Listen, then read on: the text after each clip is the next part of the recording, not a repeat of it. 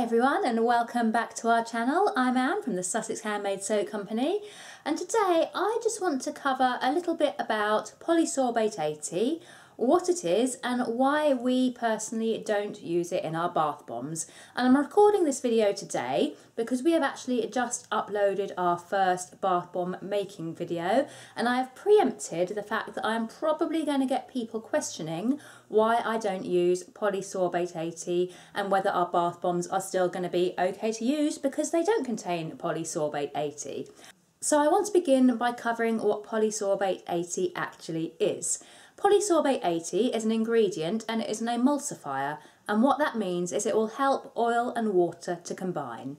And the reason that a lot of people use it in bath bombs is if they are using oils in their bath bomb, such as grapeseed oil or coconut oil or cocoa butter or something like that, when the bath bomb is dropped into the bath, if you haven't used an emulsifier, then it is likely that the oils in that bath bomb will not mix with the water because oil and water do not mix, and instead they will form a layer and sit on the top of your bath water and potentially cling to your skin and be not especially nice to feel. They'll be kind of greasy, kind of slippery.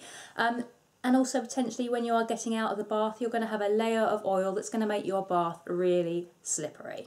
Polysorbate 80, being an emulsifier, means that it will help the oil and water to combine so that the oils will not pool on the top of your bath and it won't be super slippery. It's still going to be slippery to a certain extent because it's a bath and it's got water in it, so you know you're going to have a little bit of slip, but not nearly as much as if you didn't use an emulsifier. And that is the reason why a lot of bath bomb makers who do include extra things like the grapeseed oil or the coconut oil inside their bath bombs, or even fragrances, you know, things like essential oils or fragrance oils, you will often find polysorbate 80 being recommended to be used. We do not use polysorbate 80. And the reason that we do not use polysorbate 80 is that I cannot source any polysorbate 80 here in the UK that hasn't been derived from palm oil in one form or another.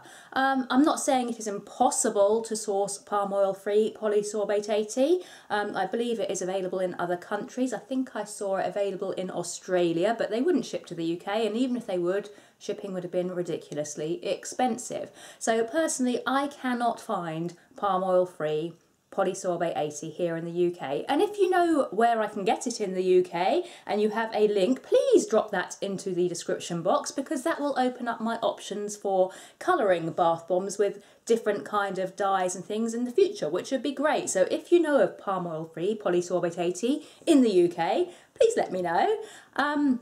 We are a completely palm oil free company. We don't use palm oil or anything that is derived from palm oil, and so when we were making our bath bombs, obviously it was like, well, we can't use polysorbate 80 because it goes against what our company is all about. And a lot of people who shop from us do shop from us because we are a palm oil free company. So using polysorbate 80 for us was completely out. So we had to find a way around the fact that we couldn't use polysorbate 80 and formulate our recipe with the knowledge that we weren't going to be able to use polysorbate 80. So we've made a few little changes and we have tweaked our recipe, and we've come up with something that actually works. You know, we don't get oil pooling on the surface of our bath water. Our bath isn't overly slippery when you get out of it, and we don't get colours kind of clinging to our skin or anything like that. And what we did to create this recipe without the polysorbate 80, but without any of the hazards of not using polysorbate 80, is, firstly, we are using SCI powder, sodium cocoyl isthionate powder, and that itself is a surfactant which helps to create the bubbles, but it is also an emulsifier. It's not going to be as strong as something like polysorbate 80, but it does have emulsification properties, so it will help oil and water to combine. So that is one key point. We used another ingredient that can also act as an emulsifier. The second thing that we did is we reduced the amount of oil in our recipe to kind of the bare minimum. We do use oil in our recipe. We use fragrance oil for scent, and we also use some grapeseed oil to help bind our bath bombs, and also just because it's kind of nice for the skin to have that little bit of extra oil in there. But we have kept those to a minimum, so we haven't gone overboard and added loads of extra oils in. And we have found that in the amounts we are using, the actual emulsification properties that the SCI powder has seems to be more than enough for our oil and water to actually combine. As I said, we do not get oil pooling on the top of our bath or anything like that. The second thing we have done is when it has come to colouring our bath bombs, we have chosen to go with water-soluble dyes. There are a couple of main options for colouring bath bombs. Water-soluble dyes is one, and you can also get lake colours. This is among many other different ways of colouring, but I would say water-soluble dyes and lake colours are two of the main ways of colouring. Lake colours are actually oil dispersible.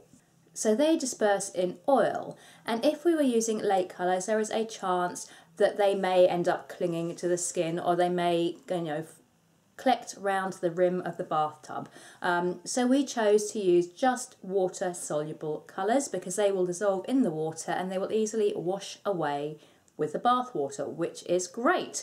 There are a couple of bath bombs, I think there's 3 that we have designed, where we actually paint a small amount of mica on the top of the bath bomb. That is such a small amount, and I have tested this many times. It is such a small amount that it doesn't cling to the skin, and it doesn't really cling to the bath either. I say I've done numerous testing. A couple of times there has been a very small amount of mica just on the base of the bath, but what I have found is that as long as when the bath water is drained, I clean that bath down straight away, there is no staining, which is obviously what we want. We don't want to stain people's baths. I also did a test where I didn't clean my bath down straight away deliberately because I wanted to stain my bath to see how easy it was to get staining off. Because when you're developing products that other people are going to use, you want to know any possible scenario. Worst case scenario, somebody stained their bath and they're coming back to me and asking what they can do about it. I want to know what the answers are. So I deliberately stained my bath with a little bit of mica, and I realised that using something like Cif bathroom cleaner and a lot of elbow grease and scrubbing, it was actually possible to remove that staining. So in the worst case scenario, I know that staining can be removed. But as I said, wash the bath down. Once it's been emptied, don't leave it sitting, clean it down straight away, and we didn't get any staining with our bath bombs or any coloured rings or oil pooling around the side. So that was good. So that is how we make our bath bombs without any polysorbate 80, and how we have managed to formulate our own personal recipe to, in my mind, not actually require the use of polysorbate 80. I know there are a lot of bath bomb forums out there, and a lot of the people in those forums will tell you if you are using oil, you absolutely must use polysorbate 80, or your oil's going to pool on top of your bath, it's going to be slippery, you're going to get dyed skin, and I have to go out on a limb and say, from personal experience, I disagree. I think it is possible with care to formulate a bath bomb recipe where polysorbate 80 isn't absolutely required. And just by taking a few of the steps that I've mentioned in this video. Obviously, if you are using lake colorants or micas or lots of oil, then you will want polysorbate 80. But with the water-soluble dyes and with the smaller amount of oil in the recipe and using another ingredient that is also an emulsifier, like in our case the SCI powder, from all the testing we have done, and we have done so much testing, super rigorous testing on this because it was one of my concerns. We have done so much testing, and all of the testing we've done is come back and it has worked. So, it's possible. So don't necessarily take too much away from when people tell you that if you don't use polysorbate 80, they're not going to work, because they can work and there is a way around it. So that's just my little explanation video today on why we don't use polysorbate 80 and what we have done to our personal recipe to make it so that we don't need to use it, because I am preempting I'm going to get questions on this topic as soon as our bath bomb video goes live, which it just has because I'm putting this video live at the same time as our first bath bomb one. I just wanted to cover those points, so let us know your thoughts on the use of polysorbate 80 and anything you do that is a little bit different to the kind of standard that everyone seems to go with, because it's always nice to see other people's ways of doing things and different kind of tweaks you've made to your own recipes.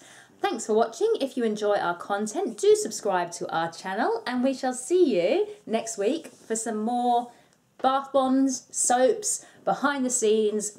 It'll be something. We'll see you then. Bye.